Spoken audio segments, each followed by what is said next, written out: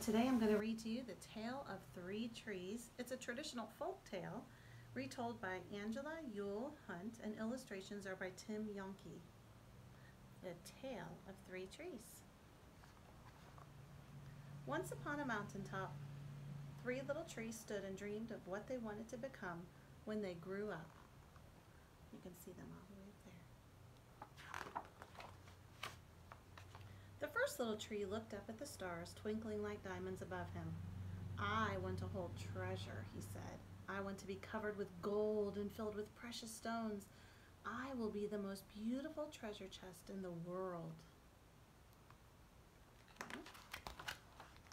The second little tree looked out at a small stream trickling by on its way to the ocean. "I want to be a strong sailing ship," he said. "I want to travel mighty waters and carry powerful kings. I will be the strongest ship in the world." The third little tree looked down into the valley below, where busy men and busy women worked in a busy town. "I don't want to leave this mountaintop at all," she said. "I want to grow so tall that when people stop to look at me, they will raise their eyes to heaven and think of God. I will be the tallest tree in the world." Years passed, and the rains came. The sun shone, and the little trees grew very tall. One day, three woodcutters climbed the mountain. The first woodcutter looked at the first tree and said, "This tree is beautiful. It's perfect for me." And with a swoop of his shining axe, the first tree fell. "Now I shall be made into a beautiful chest," thought the first tree. "I shall hold wonderful treasure." The second woodcutter looked at the second tree and said, "This tree is strong. It is perfect for me." And with a swoop of his shining axe, the second tree fell. "Now I shall sail mighty waters," thought the second tree. "I shall be a strong ship fit for kings." The third tree felt her heart sink when the last woodcutter looked her way. She stood straight and tall and pointed bravely to heaven. But the woodcutter never even looked up. "Any kind of tree will do for me," he muttered, and with a swoop of his shining axe, the third tree fell. The first tree rejoiced when the woodcutter brought him to a carpenter's shop, but the busy carpenter was not thinking about treasure chests. Instead, his work-worn hands fashioned the tree into a feed box for animals. The once beautiful tree was not covered with gold or filled with treasure. He was coated with sawdust and filled with hay for hungry farm animals. The second tree smiled when the woodcutter took him to a shipyard, but no mighty sailing ships were being made that day. Instead, the once strong tree was hammered and sawed into a simple fishing boat. Too small and too weak to sail an ocean or even a river, he was taken to a little lake, and every day he brought in loads of dead, smelly fish. Doesn't seem like life is going how they want it, does it, boys and girls?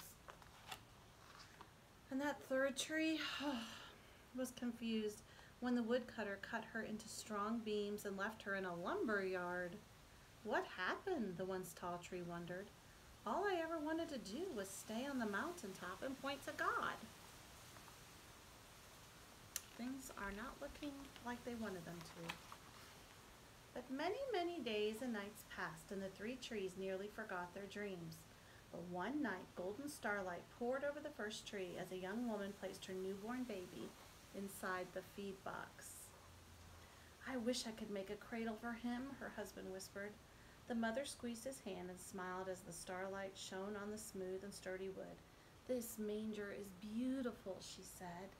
And suddenly the first tree knew he was holding the greatest treasure in the world. Boys and girls, who was he holding? Baby Jesus. And one evening, a tired traveler and his friends crowded into an old fishing boat. The traveler fell asleep as the second tree quietly sailed out into the lake. Soon a thundering and thrashing storm arose. The little tree shuddered. He knew he did not have the strength to carry so many passengers safely through the wind and the rain. The tired man awakened. He stood up, stretched out his hand, and said, "Peace." The storm stopped as quickly as it had begun, and suddenly The second tree knew he was carrying the King of heaven and earth. Do you remember that Bible story? Do you remember when we read it? The man who said peace was Jesus. Now it seems like the trees are happy with what's happening to them. And one Friday morning, the third tree was startled when her beams were yanked from the forgotten woodpile. She flinched as she was carried through an angry, jeering crowd. She shuddered when the soldiers nailed a man's hands to her. She felt ugly and harsh and cruel. And this man was Jesus. But on Sunday morning, 3 days later, when the sun rose and the earth trembled with joy beneath her, the third tree knew that God's love had changed everything. It had made the first tree beautiful. It had made the second tree strong. And every time people thought of the third tree, a cross, they would think of God.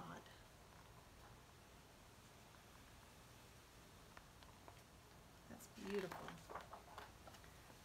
That was better than being the tallest tree in the world.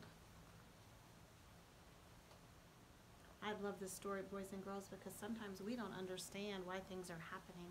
We don't understand. We think we know what we want, but God always has a plan for us. And we can trust that what is going on in our lives, God is right there with us. Thank you. Have a good day.